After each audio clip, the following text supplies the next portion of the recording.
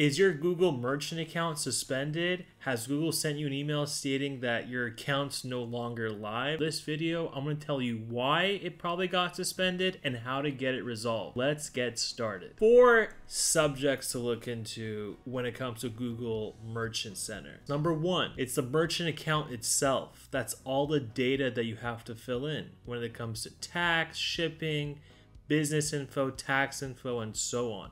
So now I'm going to show you what it takes to fill in all the information. Make sure that your shipping and returns is all filled in. It's going to ask you for a shipping service. Go ahead and let them know. Also the returns.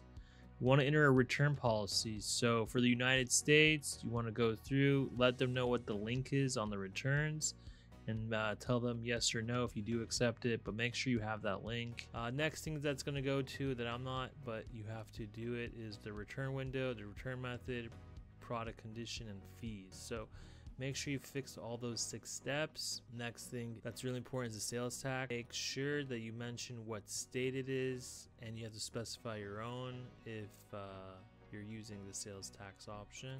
Next thing is the business information. So your display name, basically your trademark is your business name, the address. You have to do a phone verification, so Google's going to send you a prompt. You're going to have some customer service info, so how do people contact customer service? For the website itself, you do have to verify it, so you can verify it through Google Analytics, Google Search Console, or they're going to give you a snippet to add to the header to your website, because it's not like Facebook. You can only have 1 merchant account that's active per Google. So 1 domain, 1 merchant account. You can't have 1 domain and 2 merchant accounts. Last but not least is the setup of the shopping ads. So make sure that you add the business details, verify and claim the website, set up the shipping, set up the sales tax, add the products, link to Google Ads. Obviously, you would have to ads because you need to advertise these. Add billing details and create a campaign. Once you've done all this, you should be clear on this side. Now, there are a few other things that you could do to make sure that you're filled in. I mean, look at these other options, including APIs, preferences, regions. So go ahead and fill these in. I mean, they don't hurt. So make sure that you can fill as much as you can. I mean, going back on our end, we see that there's a few things that we need to take care of on our end, like billing details, and we need to create a campaign.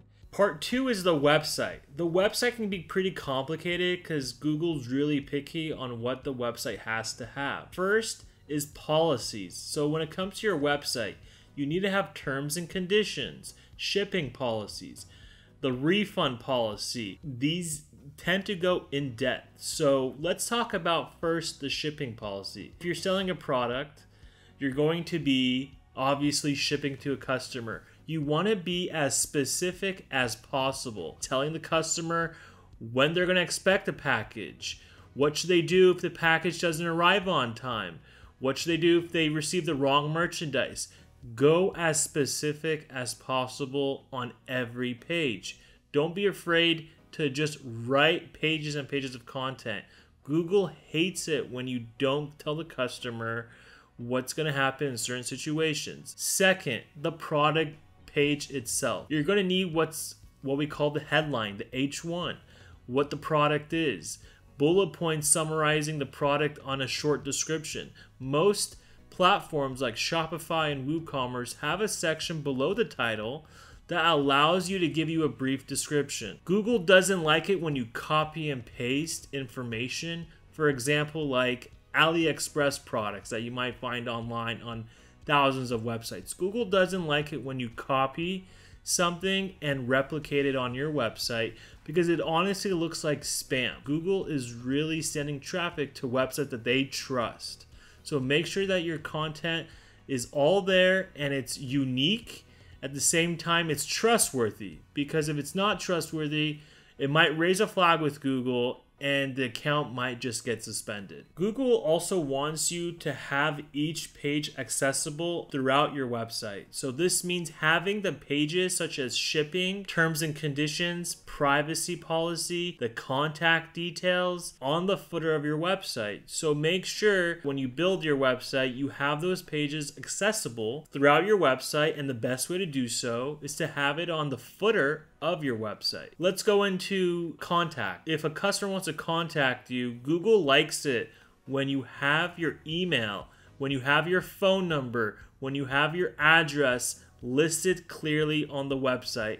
And the best way to get that resolved is to have it on the footer as well as a contact page. Make it transparent and make it easily accessible. So make sure that your footer has those pages. We'll put the pages that we recommend in the description of this video. If you're missing one of those pages, make sure to add it, because Google can suspend you at any time. It's one of their policies and it's always been there. Sometimes customers that call us may be missing one or two, or on one of the pages they might not be going in depth on what each page is about. Also, one thing that's sometimes missed is the email. So if you're going to be publicizing your email, use an email that's at your domain. So if your domain for us, for example, it's 405 ads, make sure you have something like admin@405ads.com. Google doesn't like it when you use a generic email like Yahoo, Gmail, and it doesn't give that trust factor. Google tends to be really picky about this because they tend to suspend websites that have a lot of claims. For example, one that stands out is like the supplement industry. So the supplement industry makes a lot of claims about weight loss, about a lot of health benefits. Google doesn't like that. If you're going to be putting something on your website, make sure it's backed up by some sort of evidence, or make sure that you have disclaimers throughout your website that let users know, and Google of course, that these claims are subject to so-and-so. Google doesn't like it when websites use all sorts of claims that are salesy, pushy, or just really not true. So make sure that if you're using claims, they're backed up by something, that they have some sort of disclaimer that goes with it. The feed. So the feed is actually what's feeding Google what the products are on your website. So make sure your feed is according to Google's policy. We'll put a description in this video on what the feed is and how it works and what a template of a feed looks like. So make sure that your feed is consistently updated, especially if it's a manual feed. You want to make sure what the feed has with Google matches the products on the website. For example, the prices might change. You have to update Google. Something as simple as that can trigger a Google suspension. So make sure your feed's up to date. And again, look in the description of this video because we tell you how to do it. The last thing that Google just doesn't allow on the platform is businesses that meet their prohibited categorized list. The first one is counterfeit goods. So if you have counterfeit goods, pretty obvious, you can't market them. They're not going to be allowed on the platform. The second one is dangerous products. So if your products are dangerous, Google won't allow you to advertise. When I think of dangerous, I think of like ammunition, guns, things of that nature. They're just not allowed on the platform. The third one is dishonest material. So what is dishonest material? You're selling information that's for cheating, or you're selling documentation that's fake. Last but not least is inappropriate content. So content that spreads hate, content that spreads misinformation, things like this are misleading, and Google doesn't allow it because it's just not allowed on the platform. Google may allow you to actually come out of that category if you're not actually part of that category. So it may be a little bit confusing at first, but we've seen examples of like supplements products get categorized as chemicals and drugs, so we may be able to help you there. If you have any questions, we do offer unsuspending accounts as a service here at 405 Ads, so reach out to us. Let us know in the comment section if this video was helpful, if there's anything else that maybe you did that helped your business get unsuspended. I can talk about this all day.